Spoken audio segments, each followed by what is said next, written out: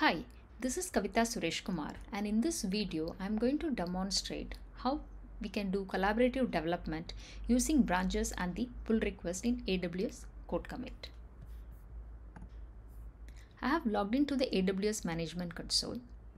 Now let's directly go to the CodeCommit. You can see already we have a repository. So this repository, in my previous video I have shown how to migrate from the Git repository to AWS CodeCommit. Refer that video for further information. So let's check the content of this particular repository. So now we can go and see here. You can see there is only one branch available, right? So that is the main default branch. You can confirm this by going to the branches. You can see that there is only one main branch available, and you can check the commits. You can see there are 3 commits and all the commits are in the main branch, because till now we have not seen the concept of branches, right? Even the commit visualizer shows the same thing, right? But in an actual scenario, generally multiple developers work on a repository. So if we give them access, if you give everyone access to push the changes directly to the main branch, it is going to cause confusion and conflicts. So that's where the branching concept comes into picture.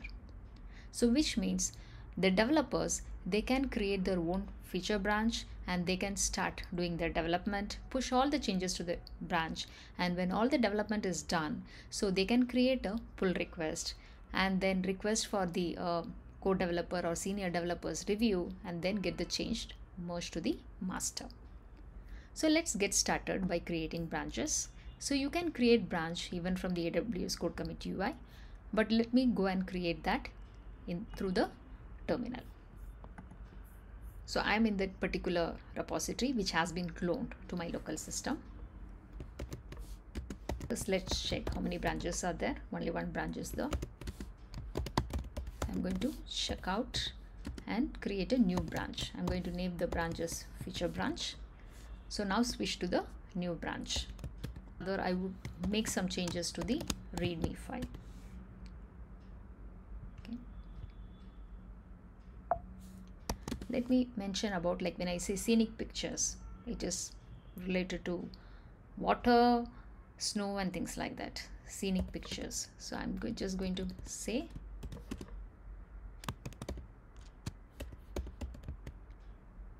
snow. So I'm going to save this changes now.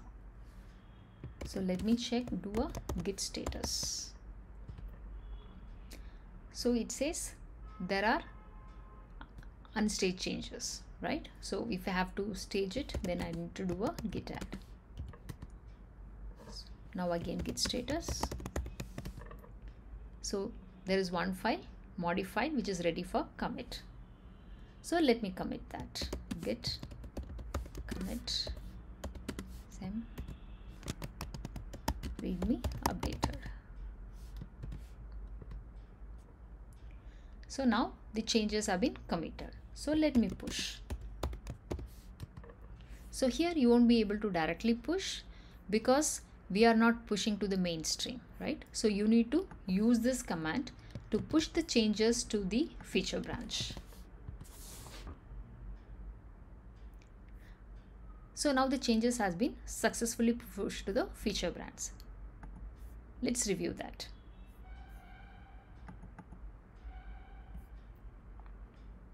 So now we are in the main branch. Let's go and see whether are we seeing the changes. No, still it doesn't have any information on the update we made just now. So let's check. So we have another branch.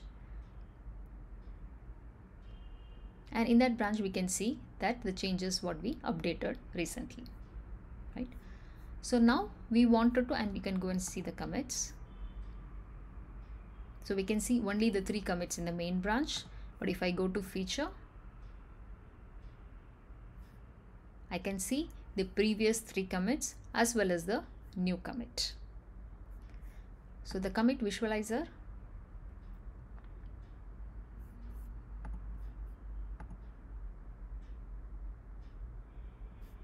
has the information about the 4 commits when we select the feature branch.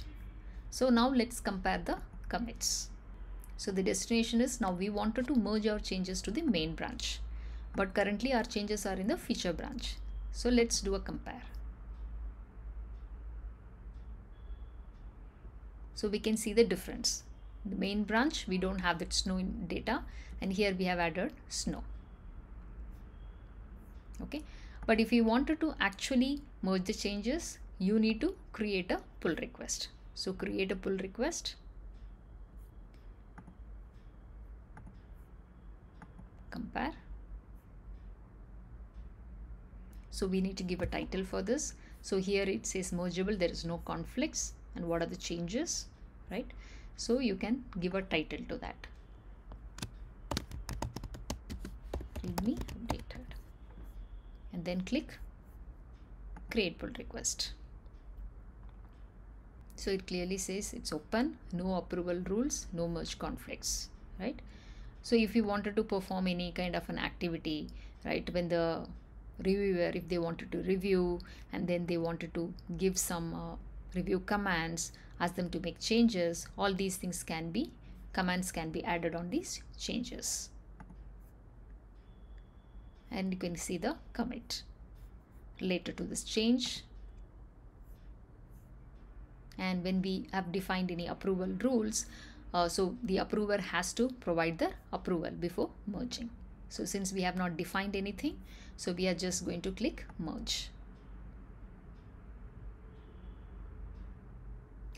So there are 3 different types of merges. So we are just going to go with the fast forward merge and then click merge pull request.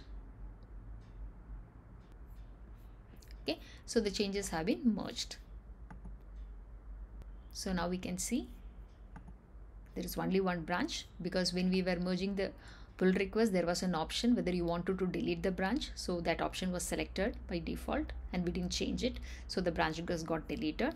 So now we can check the README in the main branch. So it has the content, because the content from the feature branch has been merged to this. In this demo, we have seen how by creating branches and pull request, the developers can do the collaborative development.